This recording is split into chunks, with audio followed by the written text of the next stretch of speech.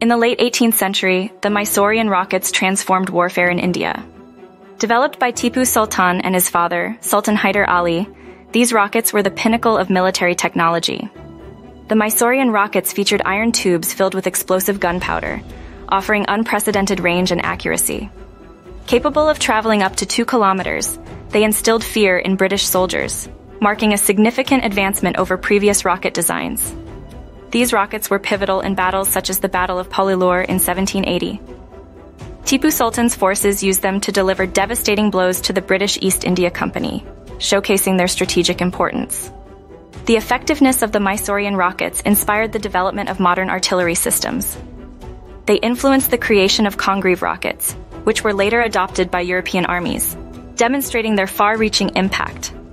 The Mysorean rockets symbolize India's innovative spirit in warfare, leaving a legacy that continues to inspire military